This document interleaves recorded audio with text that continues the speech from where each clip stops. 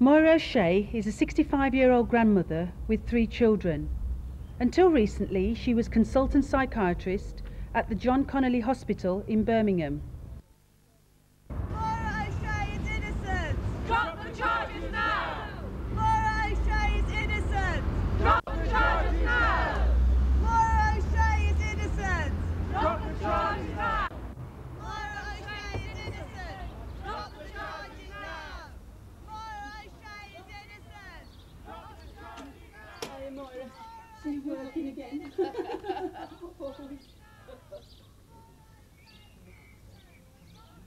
We're all members of the Maire O'Shea Support Committee. Maire was charged with conspiracy to cause an explosion. We all believe she's innocent. We're all friends and patients, political colleagues, and of course Maire's daughter Deirdre. We all know that Maire is innocent of the conspiracy charge lodged against her. Yes, I mean the Labour Party has recently decided to oppose the Prevention of Terrorism Act, and because of the fact that Maire is a member of the local Labour Party branch, people in the area have rallied around her cause, and the way in which the PTA has been used has been exposed in this instance. And we've actually organised a campaign starting from this local area, from our friends and colleagues, and we've taken that campaign across Birmingham to the West Midlands region of the Labour Party, and we found tremendous support at that conference for Maire and for opposition to the PTA. And in actual fact, we felt that at conference there was a majority support to oppose the PTA. So Maire's case has actually brought to the forefront the whole way in which the PTA is used against Irish people and restricts their rights. Some years ago, the Labour Party nationally took a decision to oppose the PTA, and although there hasn't been a great deal of campaign activity around it, Maire's case has brought the use of it to people's attention. The point really is that the PTA has been increasingly used against ordinary members of the Labour Party, Labour councillors, people who are opposed to the use of the conspiracy laws, people who are opposed to the maintenance of the British Army in Ireland, who are being taken in and questioned purely on their political beliefs, and it's nothing to do with terrorism whatsoever. And of course the fact is that the use of the PTA is closely linked to the conspiracy laws, because when people are held incommunicado without access to lawyer for 7 days, then very often, due to the stress of the situation, the police can find that they can make evidence against them which can later be used in conspiracy charges. How long have you known Maire, Pat? About 4.5 years. And that was when she became your doctor? Yeah, she did. My GP referred me to Maire, and I went along to see with the social worker. I understand you were very ill at that time. I was, yes. I was on drugs, quite a lot of drugs. I couldn't communicate. I was very isolated, and Maire's really helped me. Brought back my confidence. And how have the other patients reacted to Maire's arrest? Well, they all felt pretty desperate, and when we heard about Maire's arrest, we wondered what was going to happen to us. No one contacted us or made any arrangements for us to have psychotherapy. And I think we all felt that Maire's sentence was going to become ours because we were on our own. So since Maire has been arrested, you've had no formal medical treatment? No, nobody's showed any concern whatsoever. And how do you feel that Maire, your treatment under Maire, changed you? Well, I feel that I'm a different person now to what I was 4.5 years ago. I mean, Maire has said to me then that I was really quite ill, mentally ill. You know, I was being treated for schizophrenia. And in fact, it was just depression. Maire got me off the drugs. Regular psychotherapy sessions helped me. I'm now at college. I'm doing exams next year, something that I thought I'd never be able to do. And are all the other patients, outpatients, supporting Maire in her campaign to prove her innocence? They are, yes. Yeah. And they're all very concerned about what's happening to Maire. Deirdre, you've been coordinating the work with the patients. Yes. And what form has that taken? Well, when my mother got bail on the 8th of February, on the Monday, on the 11th, the Chief Medical Officer, District Medical Officer, came round and delivered her a letter to instruct her not to go back to work and also not to enter NHS property. So we organised pickets on the Area Health Authority, including a lot of patients were involved in that activity. We collected signatures from social workers and doctors and patients and handed them in.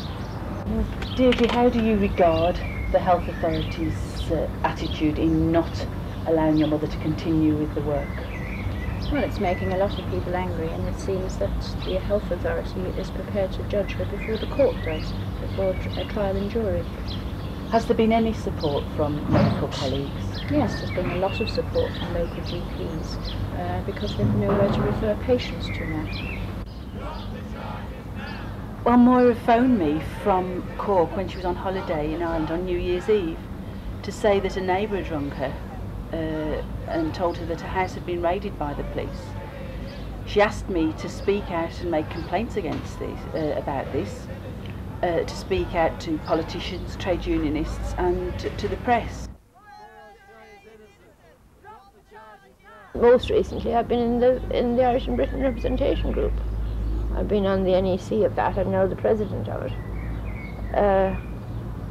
And that, I think, may be seen as a threat by the state, by the British state, because it has the Irish community in this country, if properly organised and led, has a great potential for influencing decision making in this country, because it's the largest minority group in this country. But it hasn't been organised up to very recently.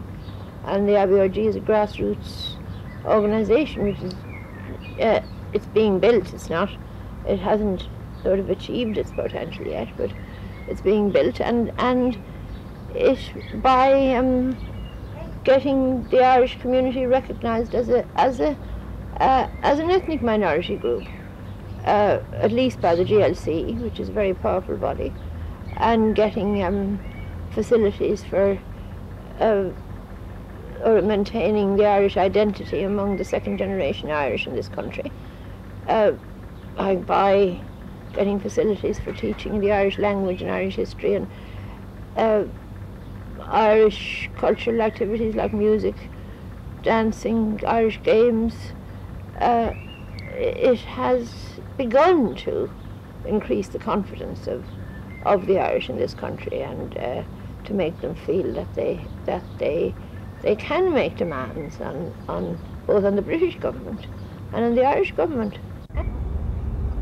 I think the reaction of people like myself and other members of the Aston's Health Service branch, when we first heard of Maire's detention on the radio, was one of shock, and we tried to move immediately to publicise the fact that she had been detained.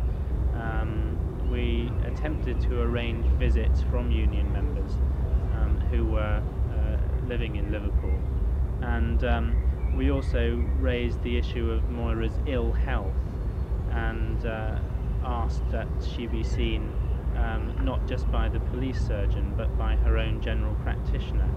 And I think this sort of pressure was quite useful, because she was seen by her own doctor.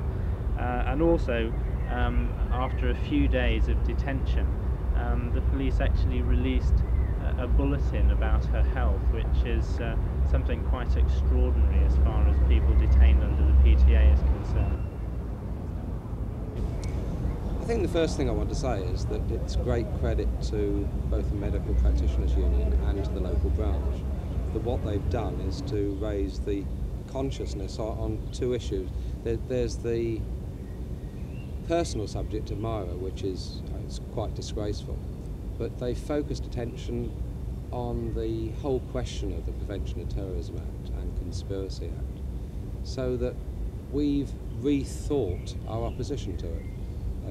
It's easy enough to talk about the problems of people that aren't close to you, but when Maire was caught up in the episodes in January, which has gone on and on and on, we've really seen how the disgraceful pair of acts work.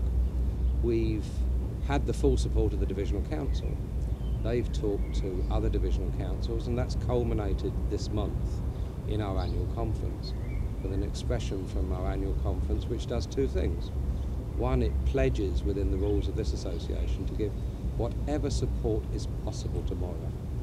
But secondly, to carry out an intensive campaign through what is our 30 members of Parliament and the Lords against the continuance of the Prevention of Terrorism Act and the application of conspiracy laws. We've got our mind absolutely focused now on these two issues. Firstly, of course, and much more important, we've got to ensure that Maire is released and that the forthcoming trial has found that there is no case against her. We're going to be sending observers up to the trial from the Divisional Council and from elsewhere to see that she gets a fair trial and to see that the others get a fair trial and to report back on the workings of this disgraceful piece of legislation.